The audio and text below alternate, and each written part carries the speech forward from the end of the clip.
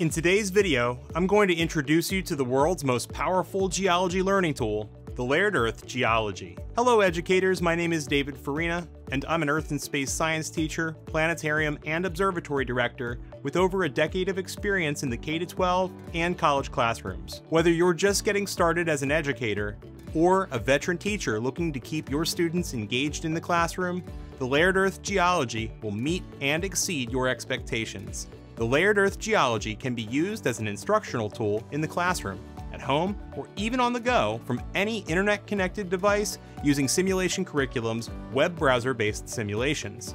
No software installation is required. How does the Layered Earth Geology align with standards? These lessons meet and exceed next-generation science standards' three-dimensional learning goals, with a high correlation to individual state standards. Lessons focus on real-world applications, data analysis, critical thinking, problem-solving, disciplinary core ideas, and cross-cutting relationships. Simulation curriculum offers flexible subscription packages to accommodate any number of students.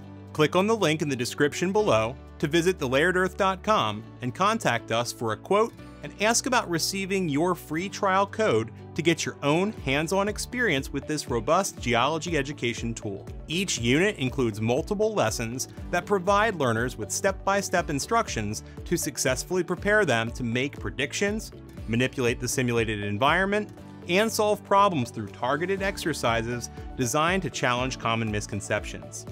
Exercise enhancements and student workbooks are also included. Each lesson is self-contained, allowing for the curriculum to be flexible and scalable. Teachers are free to use as much or as little of the curriculum as they choose.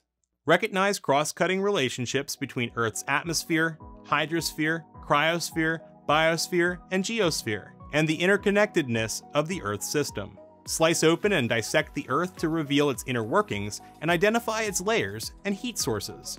And compare and contrast the oceanic and continental crust and the relationship to their mineralogy. Unravel the mystery of continental drift using the evidence gathered by Alfred Wegener. Reference paleomagnetism data as a record of seafloor spreading activity and record how the movement of the continents relates with the geologic timescale. Identify examples of Earth's divergent, convergent, and transform boundaries and determine the driving forces involved in the theory of plate tectonics. Define and classify minerals by their physical properties of color, streak, luster, cleavage, fracture, and hardness. Travel to numerous mining locations across the globe and observe the global distribution of the precious metal gold. Classify the three rock types and how their mineralogy and formation processes through the rock cycle are connected. Observe the formation of the three rock types and the relationship between their physical and identifiable properties, their location on the Earth, and the environmental conditions that they were formed under.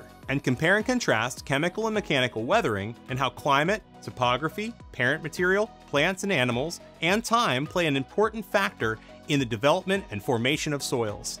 Compare Earth's internal and external processes and their effect on Earth's surface.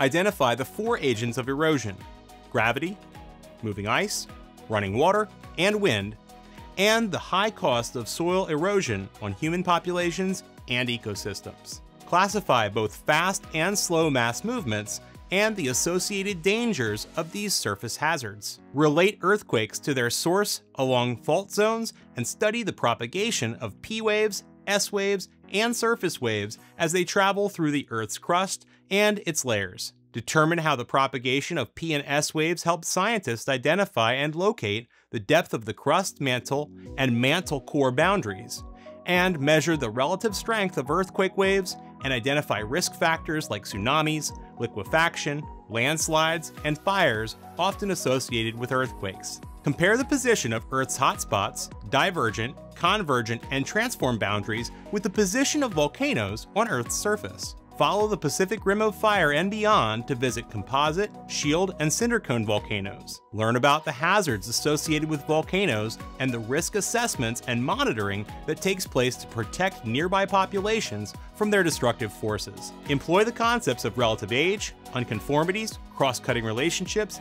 inclusions, and correlation to place rocks in sequence. Understand the process of radioactive decay and its use in conducting radiometric dating of rock and fossil samples to determine absolute ages. Identify relationships between Earth's major geologic and biologic events over eons, eras, periods, and epochs. Take a multidisciplinary approach regarding supporting evidence for the biological evolution and extinction of life on Earth. Make predictions about the future shape of Earth's continental and oceanic surface as a result of plate tectonics, and draw conclusions related to the death of Earth as a result of a cooling Earth and a larger, brighter, dying star. The Layered Earth Geology has all of this and so much more. I hope that you too get to experience the power of the layered Earth in your classroom. Subscribe and click the notification bell so that you don't miss future videos featuring extremely helpful instructional tutorials and product updates. I often use Simulation Curriculum's interactive curriculum labs